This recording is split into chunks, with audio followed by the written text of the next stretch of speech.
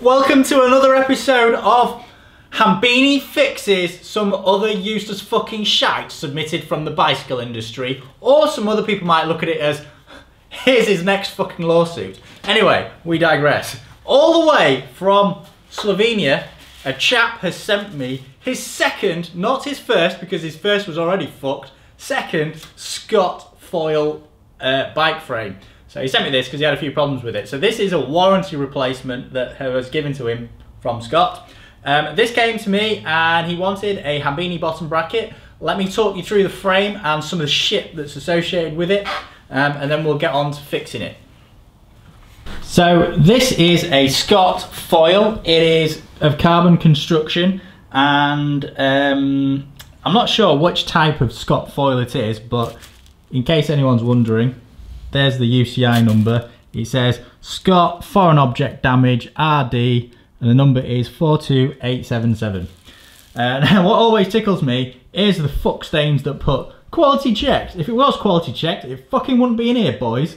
So they haven't done their job properly once again. The badge on this says, well, it says a load of shit really, but it says Scott Sports, made in a tax haven, with their bank accounts that just scrounge money from various tax evaders. Scott Sports, made in Switzerland, and the importer is somewhere in Belgium. So there you go, the frame was made in Taiwan. I don't believe this is a fake at all, because I mean the chap said it was his second frame. Now there's this frame overall, when you look at it, is very clean. There's very little in terms of you know, scabby bits. There's a few little rough bits, you know, right where the cable hole goes, or the, I don't know what you call that, cable cover, and where the bearing seats are. So that's the front fork lower, and then the front fork upper. They're quite clean. I mean, inside is a bit scabby, but you know, in the grand scheme of things, that isn't that bad. The paint on here is really good. You know, the finish on there is really very good. So I would you know, say well done for painting it. But unfortunately, you don't get points for painting in here. Now, the usual like tripe they stick on the side, in case this doesn't show up on the camera very well, it says Scott Aerodynamic Science. Well, if you look at this frame sort of in that sort of direction, it's fatter there than it is there. So if anyone thinks that's aerodynamic, then please do let me know how that works, because well that's just basic bullshit. Right, disc bike. I've no idea what these things are for. I've seen a few of them with that. Someone chirp in and tell me what that is all about. There's a few interesting things in this bike. The mount, which is usually braze-on, it's actually moulded into the carbon. So this must be glued and then probably fillered and then painted afterwards. Not easy to do. This has got disc brakes. I mean, I've tried to remove the minimum amount of packaging from the chap's bike frame because I don't really want to take any more than required. There's the disc hole for the hydraulic line, and these two things, which are the mounts for the disc brake. And that's really about it as far as an overview goes. So a fairly clean frame. Now we come on to the sort of crux of it. Looks very nice, but geometrically it's pretty shit. So I only took a couple of measurements, but we'll come to the bottom bracket in a second. But between there and there, it's supposed to be on the same plane, but it's not. It's slightly on the piss. So I'll show a slide explaining that in a minute. So now we come on to why the chap sent it to me. So this bottom bracket on this bike is undersized. So the chap sent it to me, and you can see the gauges don't go through. I mean, you can check the other side, but you can take my word for it, they don't go through. He checked it, and that's why it's ended up here. So they are undersized. They're also slightly oval. What is also slightly more, I'd say, concerning is the outside of this. If I zoom in, hopefully you'll be able to see it.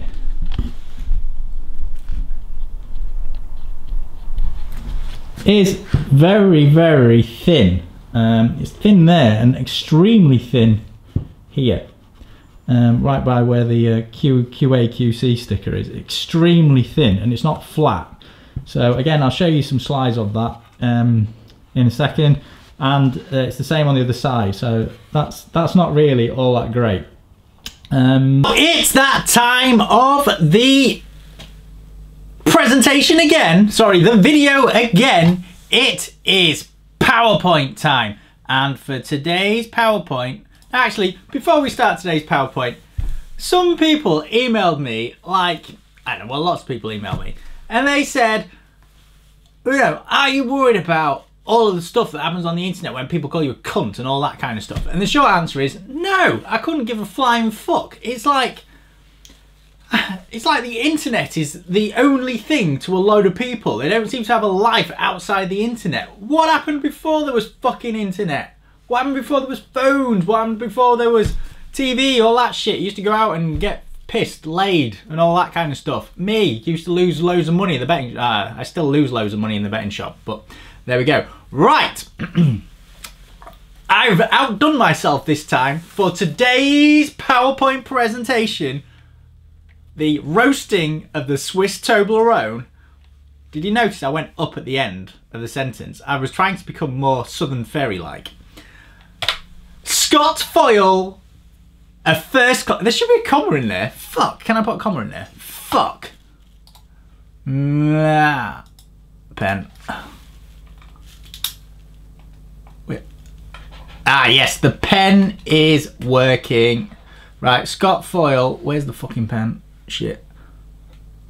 Comma. Now, if I was an NCTJ journalist, which I'm not, I would know to put a comma in there. But I'm slightly better than that. Right, Scott Foyle, a first-class education in vagina head aerodynamics by Hambini, aged 5, and now I have these other little qualifications that I've obtained. So, I'm an Aero sexpert, a part-time rent boy. I like tea rooming on Thursdays. Now, if you don't know what tea rooming is, it's like cottaging. And you can find me on Grindr. My username is Ricky Ramrod from Koblenz, or Ricardo Ramrodo aus Koblenz. Right, next, we'll actually get onto this good stuff here. Good bit from this frame. Now, the paint is really good. All right, I can't really say much more than that. The paint is very good. The tube shape is structurally very good. So it has a high IP and high IXX. Now, IP, that is polar moment of inertia.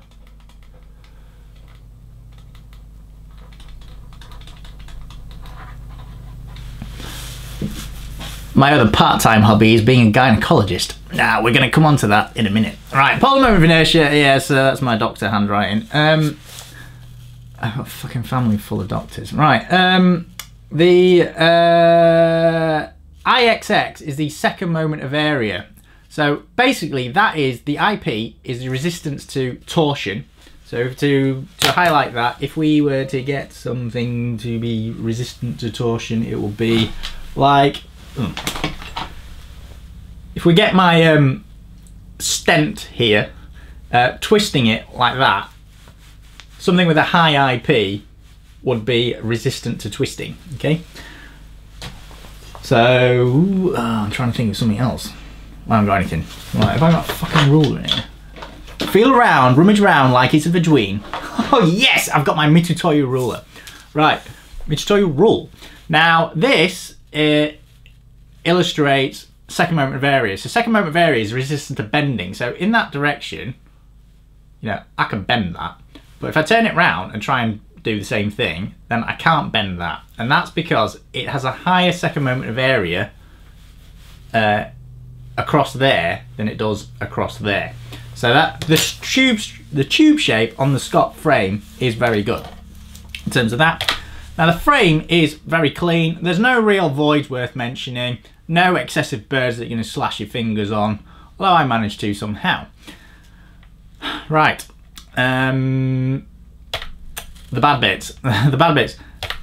This is the second frame. So the chap's first frame was warranty, and he got the second frame, measured it, realised there was a problem and then sent it. The aerodynamics are dicey, and I will have a slide specific to that. The headset to the bottom bracket and the rest of the bike is not perpendicular. Now, I don't know what the tolerance limit on that is, but, you know, I'll explain what that is, and then someone can tell me if I'm worrying about nothing, or something, or nothing. Now, the bottom bracket is undersized, and its eccentricity is excessive. And fundamentally, this is a $3,000 US bike frame. So I'm not trying to compare this to aerospace tolerances. These are just, you know, you get what you pay for. You bought a bike with a bottom bracket that's supposed to be BB86, and it's not. Right, the dubious aerodynamics. Now, I lifted this from some fuckers in Scott's marketing department, and what we've got here is we've got the round tube, which is this one. Oh, shit, it's pressure sensitive. The aerofoil, and that is not a NACA profile, I can tell you by looking at it, but it's a 3:1. Okay, most common NACA profile sort of in this sort of sizing is a 0024. Okay, what that means is, it is 00 means it's symmetrical, because you can get a NACA aerofoil that is like that. If it's like that, which is called camber, oh god, I haven't drawn the line through the cord straight there, it won't be 00. So the 24 is basically 24%. So the ratio of no, it's not 24%, it's 20%. It's the thickness to the position of the cord. Yeah, so how far along it is, and then how thick it is. But a 0024, so a 0012 is very, very slender, so it's like that. Whereas a 0024 is more like that. Yeah. That's how that works. So the 00 just basically means it's symmetrical. And then you've got the Scott foil tube shape, which is this one here. Now, I don't know if they've changed it since I lifted this, but this is the only thing I could find. And then there was this slide that, well, as you can see from the HTC Columbia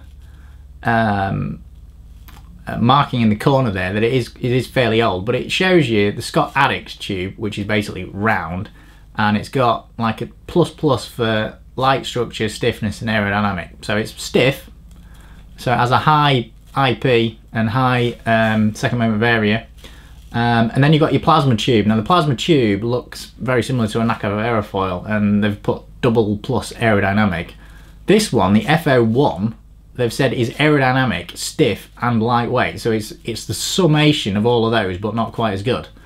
But it is ropey, to say the least, because I mean, if you look, there's a cliff edge there, so the airflow comes along here, right? And the key to, oh god, it doesn't go like that. The key to getting anything to be aerodynamic is you want a clean profile that carries on going. If you have an area of nothing, what happens is the air in there will vortex, and the vortexing causes low pressure in there. Oh bollocks, low pressure. Okay, and then you've got high pressure on this side, so the net force is that way, so it's slowing you down. On this one, what you've got is you've got high pressure there, okay, and on here the area of low pressure is comparatively is only in a smallish area. Yeah, so the delta P, or the delta force, is quite small, so you don't get as much drag. So it is slightly dubious. This is another, I thought this was quite a good one. This slide I got from the University of Waikato in New Zealand. So I'm really big in New Zealand. In fact, I'm big all over the place, and if I was to stand up, you would see how big I was. This is an elliptoid, but you can see the pressure comes along here, right, and you get skin friction along here. In fact, this is an excellent slide if you're going to sort of do basic aerodynamics for people, and it carries on going. Okay, this point here is called a stagnation point, so the flow velocity at that point is 0, and you cannot have, despite what some people might say, separation where the velocity is 0. So that's a stagnation point.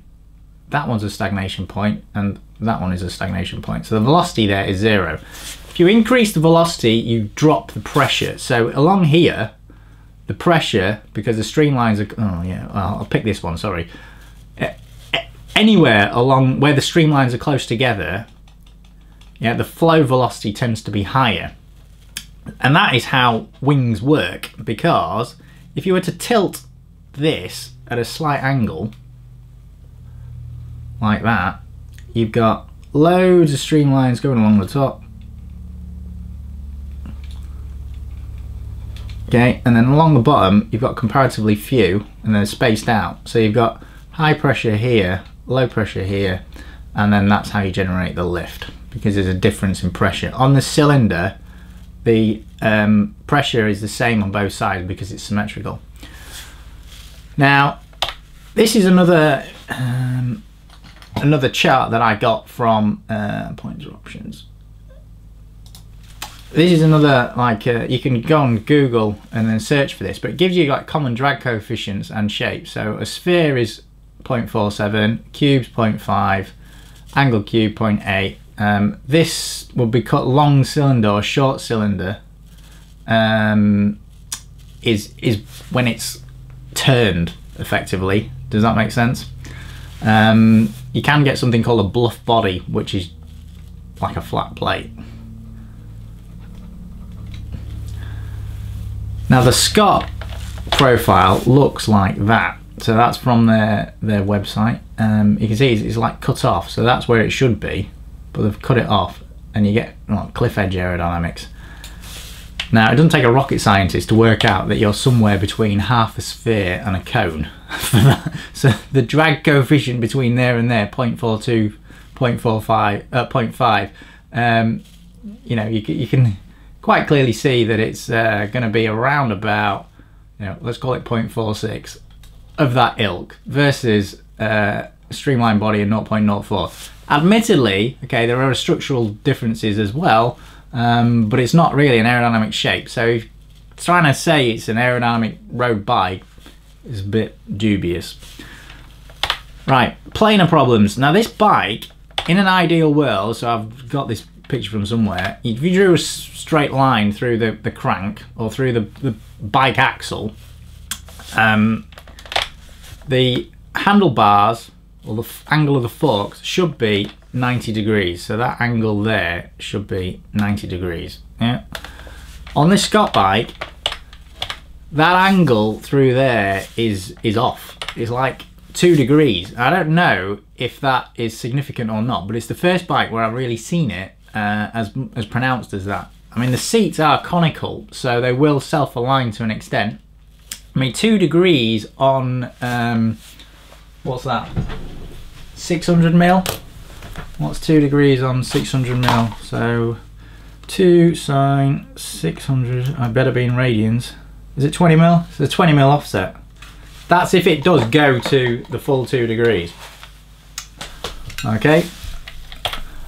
Now the bottom bracket, the required spec is supposed to be 40.95 to 41. So that's BB86's spec. Now as found, you can see the that's the drive side, but it's not regular. Now you might be thinking, oh, it's all jagged. The problem is I take a measurement from the inside and the outside. So if there's a slight taper on the bottom bracket, you're getting the average. So that's why it's not perfect. I mean, it just shows you really how shit it is. But the headline figure is 40.84 to 40.95 on the drive side, and then this one 40.83 to 40.85 on the non-drive side. So it is very round, but it's extremely undersized. Now if you were to push a bottom bracket in, which like one of my bottom brackets in, it'd probably break it. It's that tight, and this is really inexcusable. You should not be getting a £3,000 Euro bike frame and then having it out of spec, because you haven't paid for that.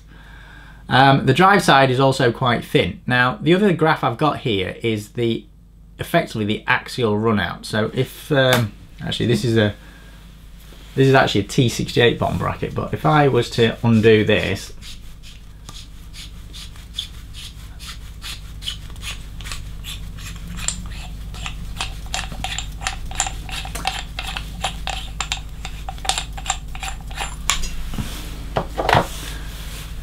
that is what people would call the face. Now the face run out is how much deflection there is on there. So when you put the bottom bracket in, that piece there needs to be flat on here. Now on the Scott bike,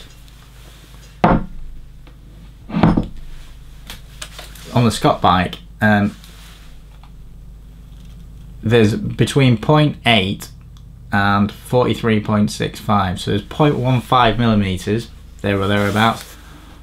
What's that? 6 thousandths of an inch of deflection. I mean, it shouldn't be there really. I mean, look at the time. So the time Skylon, look how well that's made. Okay. The reason why it's at 43.5 is 86.5 plus or minus a bit gives you your 43.5. 86.5 is the nominal width of the shell. So this one, okay, it's slightly out. I'd probably let it off that, but it's not where you want it really. And the other thing is it needs an offset BB. So if I was to draw where the center point of 1 is, so let's say that is the center point of the drive side, yeah, the non-drive side is off. So when you do the machining, you have to have one side offset. If I show you with this,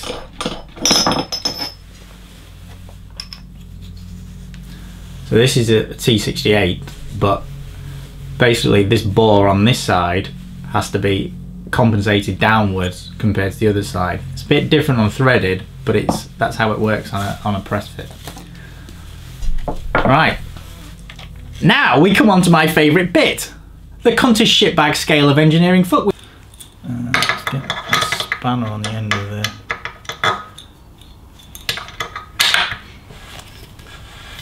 Okay, so that's pretty snug. You can feel that going in.